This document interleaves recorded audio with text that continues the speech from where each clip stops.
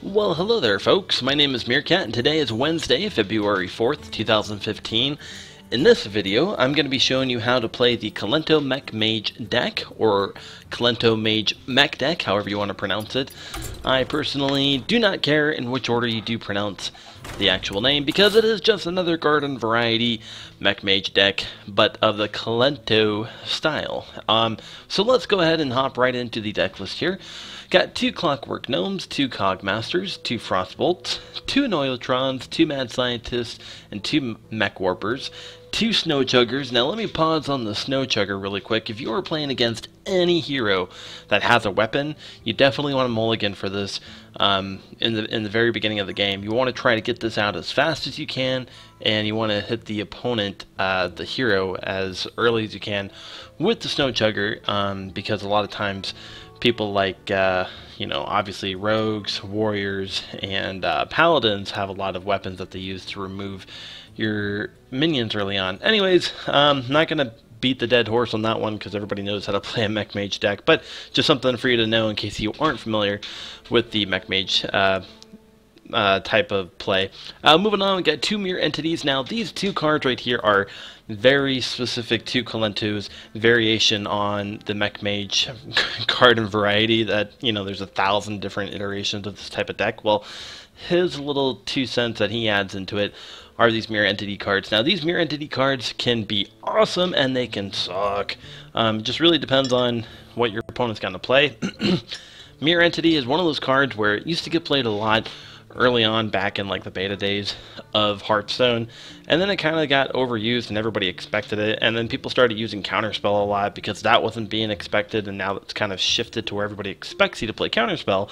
So I find myself a lot of times when I play Mirror Entity, a lot of heroes, a lot of opponents actually don't suspect it, and I end up getting an awesome card. Either way, it is a bit RNG, so take that into account, and it does actually make the deck a little bit more entertaining to play, in my personal and unprofessional opinion. Moving on, 2 Spider Tanks, the meat and potatoes of the deck.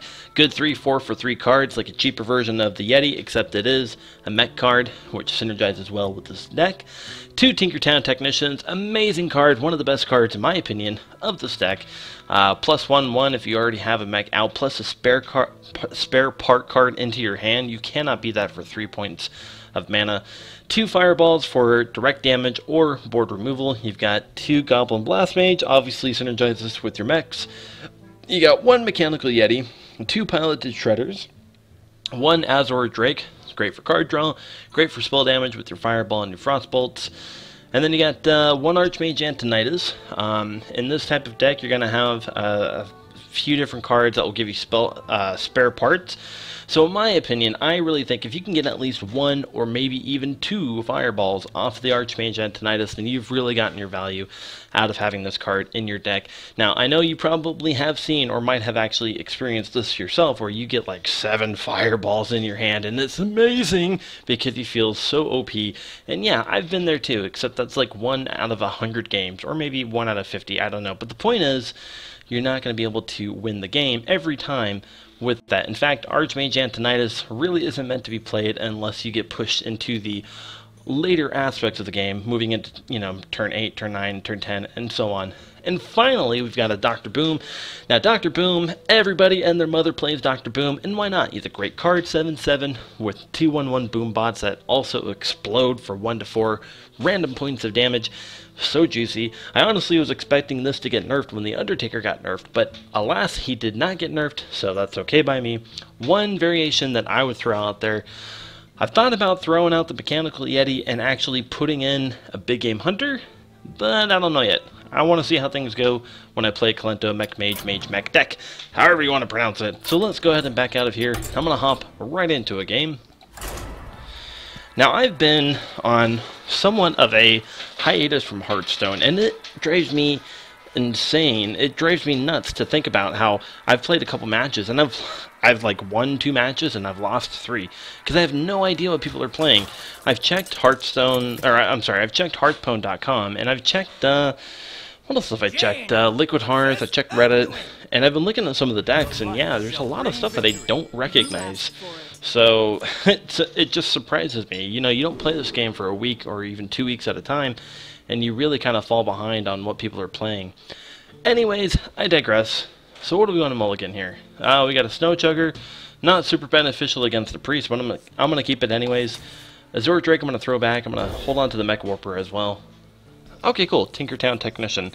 Now, I would say that a 4/4 minion would be the best situation against the Priest. However, that was my advice pre-GVG. Before the Goblin vs. Gnome expansion, 4/4 or just a 4 attack damage minion against the Priest was really, really powerful, and now they've got a lot of different ways to actually deal with that. But in any case, I'm going to go ahead and drop down the Mechwarper first turn. It's likely that he might use a Shadow Word Pain if he has one in his deck. He obviously knows that already that I'm a Mech Mage because I've already thrown out a Mechwarper, and it looks like he is not going to do that. So we're going to go ahead and exploit that and draw out the 2 cheapy mechs that I can.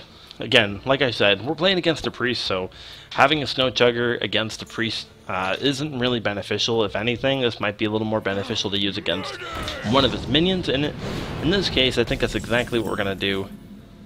Oh yeah. So we're just going to go ahead and kill off this guy. Now, when you're playing the Mech Mage deck, in particular Kolento's Mech Mage deck, you have to think about when are you going to play certain cards. Obviously, that's like any deck, right? But when it comes to the Mirror Entity, you really want to think about, you might want to hold on to this card until like, maybe until about turn 7, turn 8. The Priest that we're playing against, in my opinion, is a Control Priest. I mean, he's played 2 cards so far, and in my Control... Okay, so 3 cards, and in my Control Priest deck, actually, I don't know if I have this one in my Control Priest deck. I might, but I'm not sure. Anyways, the point is, I have a hunch. I'm willing to bet that he has a Dr. Boom. So what I would want to do is I want to play my Mirror Entity on turn 6, where it goes to turn 7 for him. And yeah, that's what I'm going to do in 2 turns. But for now, let's go ahead and drop down the Tinkertown Technician. Now I could give somebody stealth, which I don't want to do. I'm going to go ahead and drop down the Cogmaster for now.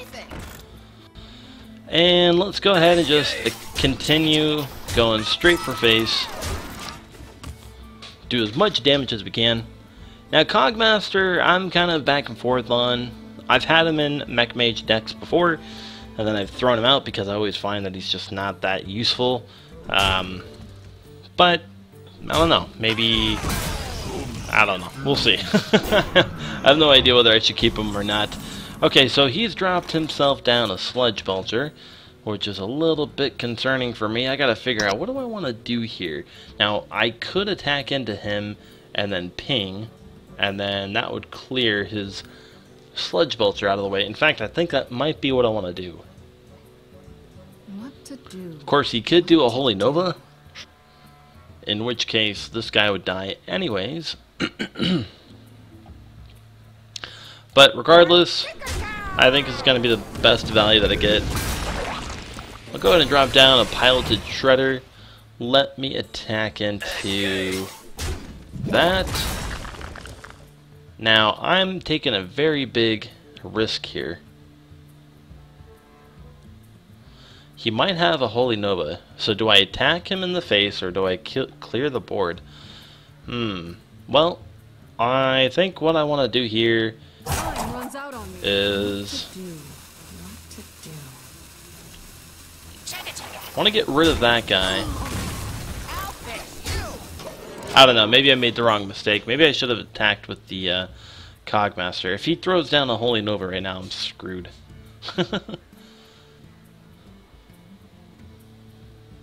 We shall see what he does. Let me change your mind. Okay. Well, that's relatively good news. We did not get a Holy Nova, which is nice. Okay, cool. So next turn, so this turn right here, I'm going to play the Mirror Entity and hope that he has a Dr. Boom, and the next turn I'll play a Dr. Boom as well. Let me go ahead and drop down the Mad Scientist right now, and then I'm going to attack into him, and then I'm actually going to stealth my piloted shredder here, because he's in a lot of trouble right now, especially if he drops down a Dr. Boom at this time. It's possible that he might not, though. He might want to use a Holy Nova at this point, because he's getting low on health. Okay, that's 1 mana crystal. He's still got 6, so he could possibly pull out another a Holy Nova.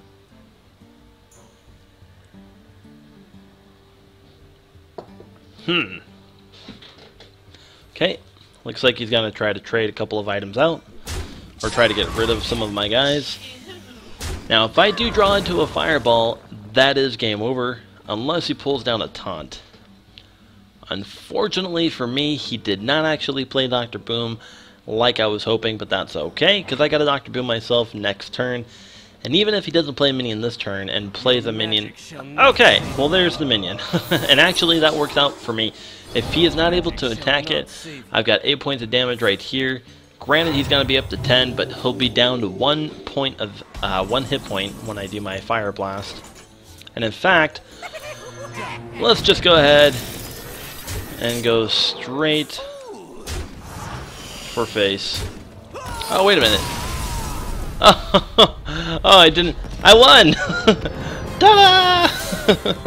Okay. I miscounted. I was not paying attention. I didn't think I actually won that. Well, there you go. Kolento Mech Mage, Mage Mech deck. And as you saw, the Mirror Entity in particular is what makes this more of Kolento's style of Mech Mage. And in that game, you saw the Mirror Entity pull out a 4/3, which was what locked in the game for me. And so even though I lost the effect of the battle cry, that's okay. Hey, it was a win. And even though I miscounted, I was still lucky enough that I got the game killing blow. A lot of times I will miscount and then I will lose, or I'll get the priest down to 1 hit point and then I lose, because then he heals himself back up, and he heals for 2. I deal 1 point of damage to the mage. You know the story. It gets really old. But anyways, I'm kind of rambling here, so there you have it. Kolento Mech Mage, Mage Mech deck. Leave a comment in the comments below if you have any suggestions at all. I will be posting some more videos as well. Next up is going to be Snake Bite, or Bite Snake, or Snake Trap, or whatever the hell the name of that Hunter deck is. But stick around on my channel. I will be making a video about the Hunter deck, Snake Bite, I think it's called. And yeah, until next time, my name is Meerkat.